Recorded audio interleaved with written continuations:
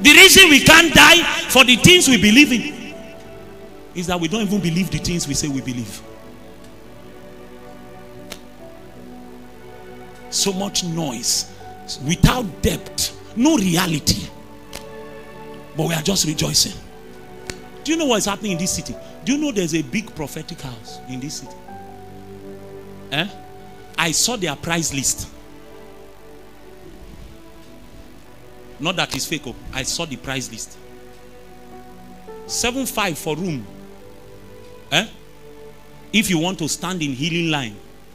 You know how in aeroplane they have first class, business class, and all of us Dugbe class, economy. That's how it is in that prophetic ministry. 17.5 if you want to stand in the healing line. 35,000 if you want to be in the overflow, where the man of God will come and pray a general prayer of healing. The room rate rose to 700,000 if you want a one-on-one with the prophet in your room. You pay 700,000 to be alone with the prophet. Prophet, go deeper, sir.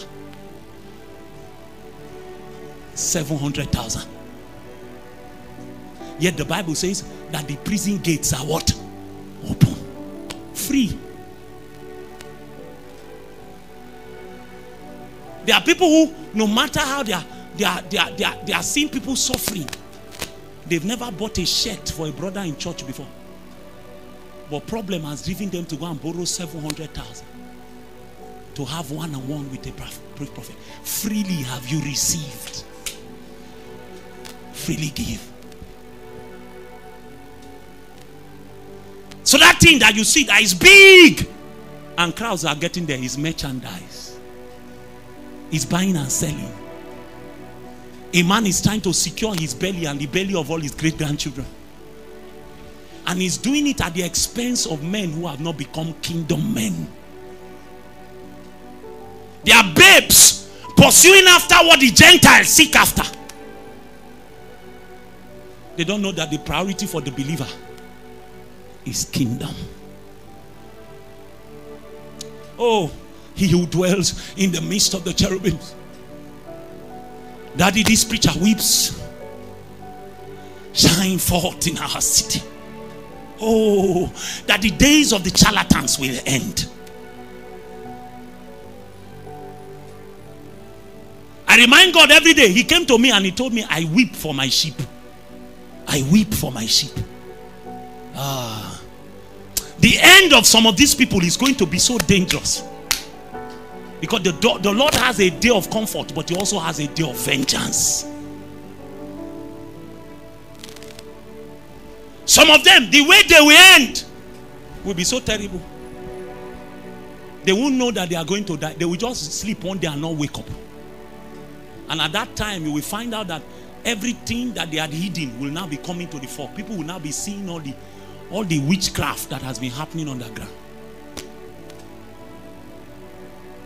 So once you have accepted the kingdom message, the idea of the kingdom message is to forge you into a kind of man. Let's go back to Isaiah. Oh, Berazaza. I feel fire in my belly. Lose a manakobere. Go to verse 3. It says, once he has given garments to the mourners, what will happen? That they may be called trees of righteousness, the planting of the Lord, that he may be what? Glorified. The whole idea of the kingdom message is that God will take glory from our lives. I remember in Delsu, the Lord had begun to move upon my spirit, and people began to notice that this boy had changed. People who wrote me off, they wrote me off in fellowship. Because when you talk about chronic womanizers, I was a chronic womanizer. Unbelievers who knew that I was a Christian, my fellow neighbors in the hostel I was staying, they used to call my room slaughterhouse, abattoir. And yet I was a leader in fellowship. I was one of the prominent figures. If you see me acting drama, I acted drama once. A woman's issue of blood dried. Yes. When I begin to act, it was like the spirit will come upon me. That's when I began to notice that this voice I had, that there was utterance on my tongue. I finished drama one day. My president came and said, no man ever spoke like thee. He said, you were quoting the same scriptures we have used in this fellowship time and time and again, but it was coming from your lips like fire. But then I was not schooled, because you must become a student of your own spiritual journey. I didn't know what was happening in my life. I didn't know those were signs pointing that Satan was fighting something that was in my belly. So I yielded myself to Satan. Woe betide you that you are a sister, that I bring you to my house. It was slaughterhouse. Nobody survives there. Nobody. Nobody. All the while that this was happening, I didn't know that the hand of God was trying to walk a great walk upon my life. I was written off. Some looked at me and said, nothing good will come out of here. And then God began to move upon me. 2003. Everybody had gone home. And I felt the weight of his hand on my spirit. He said, stay. I said, no food to eat. Does anybody die from fasting? That was my first journey into the world of no food, no water. I stood in my room, tears falling from my eyes. And this is not a recommendation. I'm just telling you a story. I stripped myself naked. And I began to cry. Lord, if you don't kill this thing, it will kill me. I began to beg him. No pride. There's nobody around. I was the only one in Emu hostel and some cult boys that were hanging around. My mother kept calling, you no go come house. I said no. I couldn't find an excuse, so I said I'm staying to write my project. I stayed there. By the time they came into school 2004, something had escaped from glory. Abarazaza. We did a verse all night, drama all night, and I came out of my cave. I stood in front of people and said, let us pray. That's when I began to notice that the horn of prayer was on this head. Oh. Let the place be dry. No presence. Just give me an opportunity to pray. If I can ascend, Kabbalah, I will find a valve in the spirit. I will find one. Dear brother, I had never seen it before. I looked at people like this. They were going down under the anointing. I stretched my hand to the congregation that was around. People were manifesting. And I knew that a portal had opened. So that day I stood in the line. We had just finished praying. People were on the line. Me, waiting to see me. I was not president of fellowship. I was final year brethren chairman. To gather final year students together, FYB, so that they can give a gift to the church. So it was final year brethren prayer. My own FYB was different. You will pray in tongues. What concerns us with whether the fellowship needs keyboard? We can buy keyboard. But you won't leave this campus without fire. One of the prayer meetings we finished, a sister walked up to me. I thought she had a case. She held me and she whispered in my ear, I've never seen a man like you. We thought nothing good will come out of you. I rejoice. I was the one leading. Tears fell from my eyes. I said, so they had written me off. But in the kingdom, despise a man at your peril, because he picketh men from the dunghill. He can go to the darkest places of destiny and root out a man that everyone has despised. And the Bible says he will set him in the places where princes tread. Who dash monkey banana? Only if the hand of God raises a man.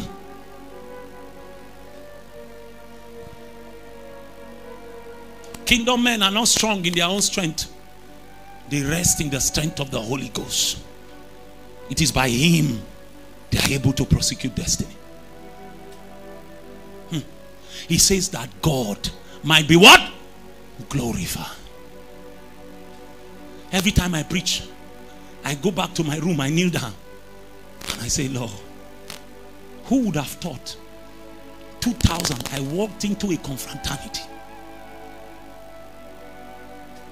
submitted myself to be a man of the night, writing people's WAEC, running from police, sleeping in guard room, going to the house of prostitutes. Who would have thought?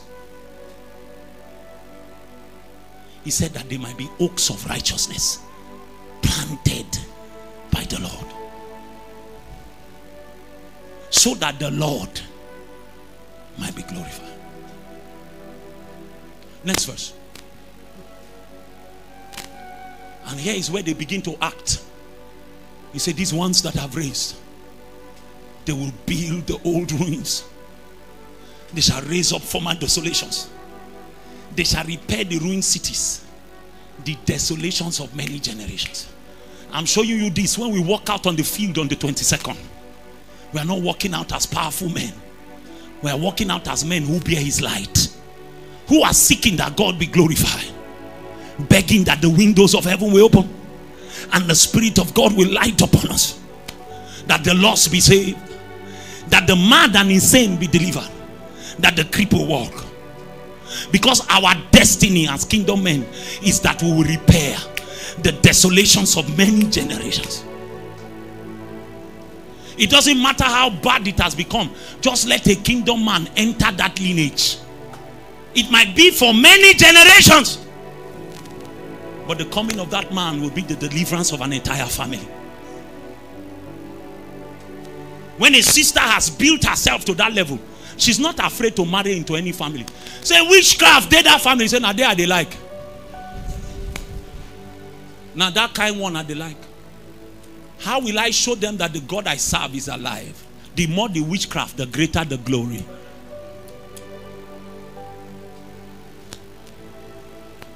Verse 5. Strangers. These kind of people, they are not begging for supply. The Lord will begin to raise strangers. I read a scripture in Isaiah many years ago. Can't remember it now. He says, he calleth a man from a far country and a ravenous beast from the east. And the only reason he's calling him is so that the man can come and fulfill his counsel. God. He will call a man from a far country. A man you don't know. Because the promise to the kingdom man, when you are submitted to the kingdom message, is that strangers. The context of this thing is that while they were in Babylon, they were slaving for Babylon. And God was saying, I will turn the tables around. Just as you slaved for strangers, strangers will slave for you. They will feed your flocks. Foreigners shall be your plowmen and your vine dressers. Verse 6. Verse 6, help me, man of God, my time is gone. Verse 6.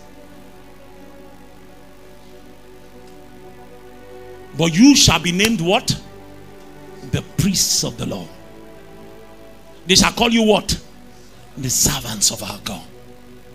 You shall eat the riches of the Gentiles, and in their glory you shall boast. Notice they didn't go pursuing the riches. Immediately their ordinations became accurate, that men could call them the priests of God and the servants of the Lord. God began to channel the riches of the Gentiles to them. A kingdom man is a man the Lord can trust. Let me tell you 3 things the Lord told me, then we'll begin to pray. I've run out of time. 3 things the Lord told me about the kingdom man.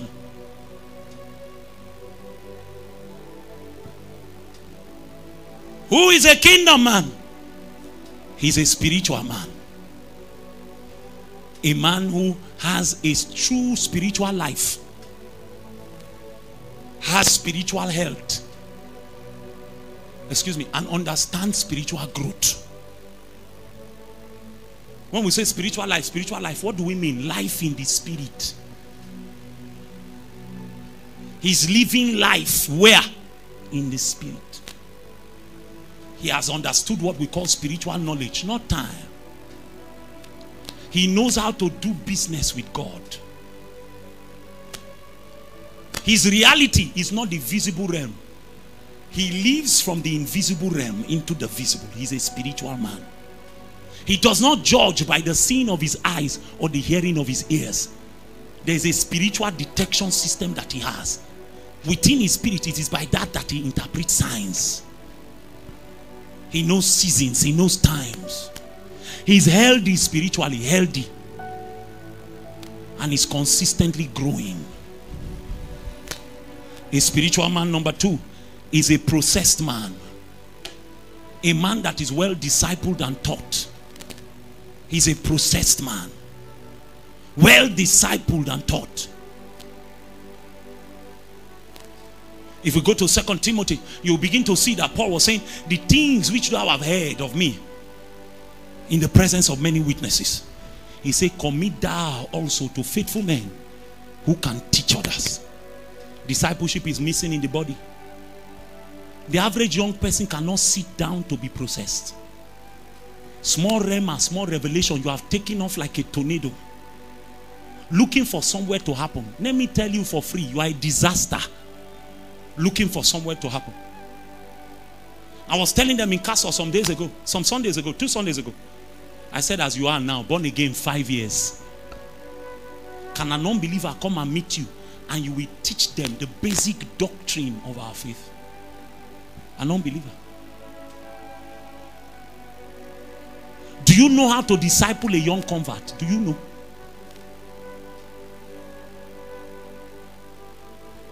A kingdom man is a processed man. Hebrews chapter 5 began to tell us that there are various levels of spiritual education in the body. He said there is milk. Milk is for babes. But solid food is for those who through use have trained their spiritual senses such that they are able to discern good or evil. Paul gave Timothy counsel. He says, study to show thyself approved, a workman that needed not to be ashamed. I looked up that word approved. It means to be certified after being tested. That's what a kingdom man goes. He goes through testing. He goes through process. When you want to make a product, they will make one first. That one, they will put it through a series of tests. When it successfully passes and meets design, then they will approve it. Have you bought electronics before? And you have seen a sticker on top of it. Okay, approved. How many of you have seen that? It means that that thing has been tested. And it meets the original design. So we can mass produce. So Paul was telling Timothy, you must be a processed man. God must put his stamp of approval on your life. Lastly, a kingdom man is a man God can deploy. A kingdom man is a man God can deploy. Can God send you? Can he put his burdens on you and send you to nations? Young men are speaking in tongues in church and they can't see a girl pass and not look at her lap. And you're there begging God, the way body they do me, my destiny is not in this nation. Send me to Canada. You want to go to places where somebody can wake up in the morning and wear pants in the name of freedom of expression. You've not been able to manage your appetite here where we still wear clothes.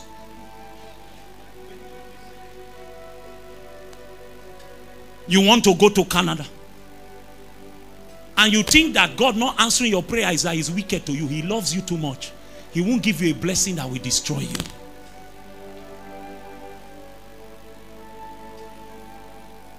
A kingdom man is a man God can deploy. He can send to campuses.